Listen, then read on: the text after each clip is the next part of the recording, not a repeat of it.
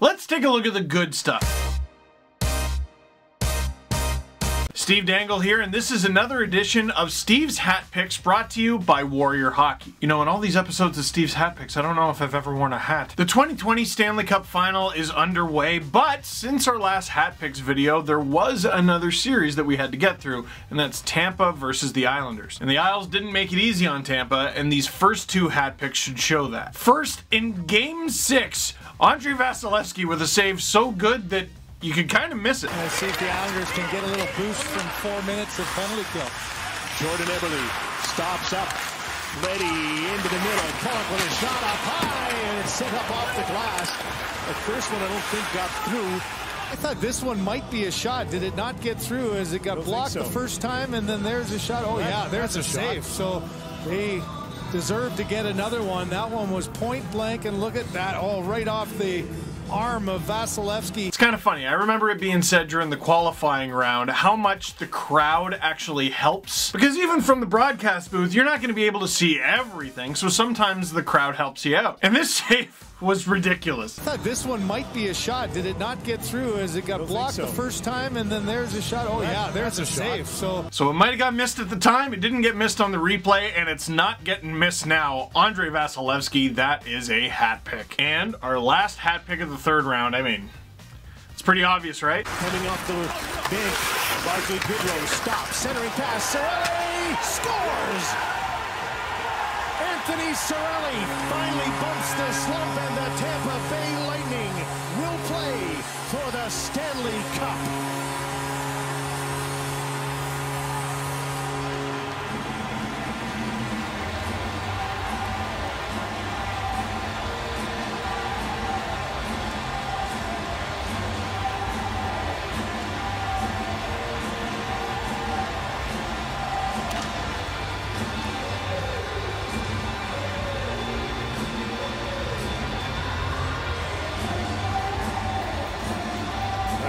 Group of Tampa Bay Lightning are off to the Stanley Cup Final against the Dallas Stars, and the game ends on a 2-foot shot from Anthony Cirelli that had to be examined closely to see if it was in. Well, you saw in the third period how Varlamov made that one save when his foot was anchored to the corner. Anthony Cirelli, ooh, so close to it, dang it. Look at this. Takes a shot, hits the post. I'm walking on goal line. Oh, can you imagine if Varlamov manages to reach back or someone just yoinks it from the jaws of defeat, and then there's a Game 7. Could be watching a different team in the Cup Final right now, but no. The Tampa Bay Lightning pull it off thanks to Anthony Cirelli. Sorry. Oshawa legend Anthony Cirelli. He helped send the Generals. He won the 2015 Memorial Cup for the Generals in overtime. That was a hat pick 5 years ago, and this is a hat pick now. Unbelievable. So this brings us to Game 1 of the Stanley Cup Final. Who's it going to be? Is it going to be Tampa with the momentum of the big win, or is it going to be the Stars, fresh as a daisy with a few extra days rest? The early answer was the Stars, and of course it's Joel Kiviranta. And Cirelli for this shift. Kiviranta through center. Hintz on the fly to join him. 2-shot score! Joel Kiviranta got a couple of shots at it, and with 28 seconds left in the second period, the Dallas Stars have taken a 3-1 lead.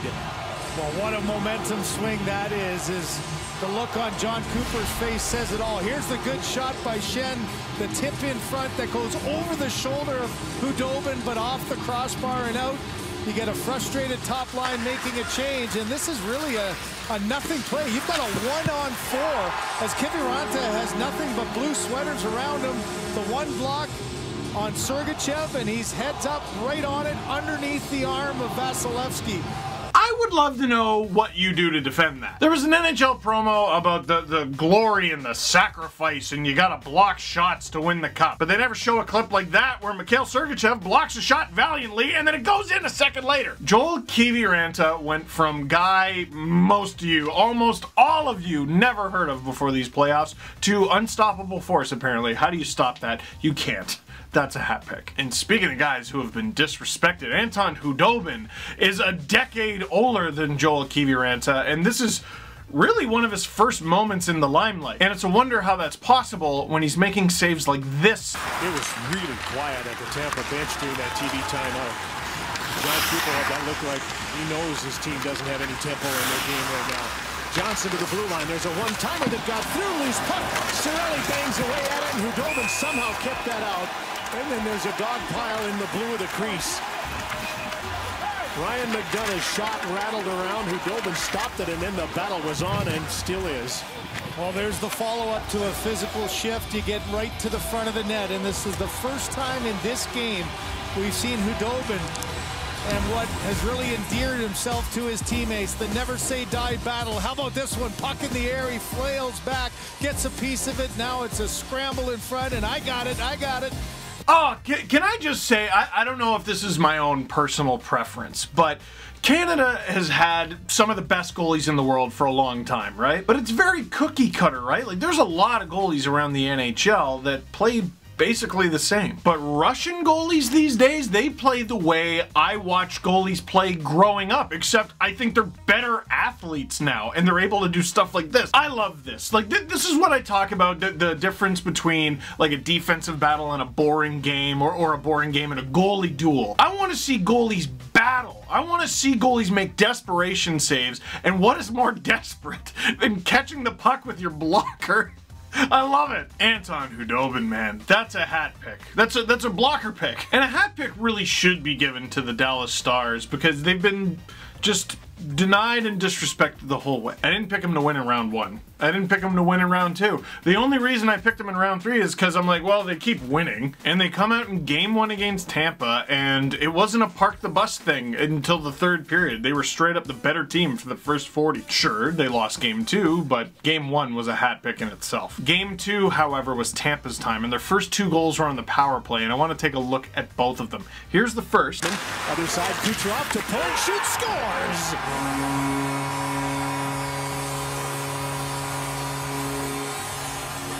After an 0 for 15, a power play goal, and that changes the complexion of the game for Tampa. It's 1-0 Bolts. Okay, that one's pretty good. It's not as good as the next one, though. The reason I'm showing it to you is because Kucherov and Braden Point. Tell me, have they had amazing playoffs? Yes. Okay, so think about how amazing their playoffs have been and the fact that this is game 2 of the Stanley Cup final, which is the 4th round, and then consider the fact that they just passed Nathan MacKinnon from the Colorado Avalanche, who were eliminated in round 2. Yeah. No, he was good. He was good. You know how they always have those conversations like, oh, is this guy a front runner for the Conn Smythe? And it's like the 2nd round. And it's like, how about you wait a little bit? This was a rare example of, no, if the Colorado Avalanche were in the Stanley Cup final, we would not only be talking about him winning the Conn Smythe if they won, we would potentially be talking about it if they lost. But getting back to Tampa, ooh, this second goal. Hedman, Palat. Hedman fakes the shot. Kucherov, a hard pass. Palat shoots, scores!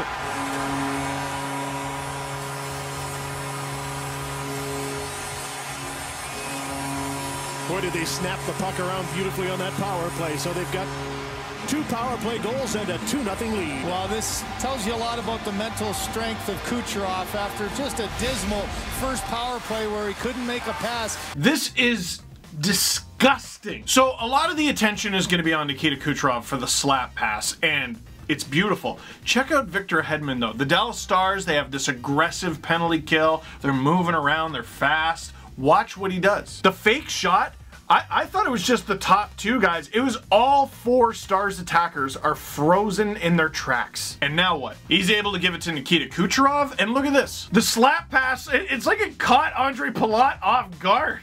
Look at this. He like kind of bobbles it. The shot's not even good. Like Hudobin almost stopped that. But good enough. It crossed the goal line. Wow, what a play. That's a hat pick. So, what did you think of this week's edition of Steve's Hat Picks? Let me know in the comment box down below. And right now, it's only Stanley Cup Finals hat picks the whole rest of the way. Oh my goodness. Oh my goodness. Is this the last one coming up? I gotta talk to Drew. But for now, that is it for this week's edition of Steve's Hat Picks, brought to you by Warrior Hockey. Thank you very much for watching. Click like if you like this video. Click subscribe if you really liked it. Tell all your friends. Just try to catch it with your blocker. Why not?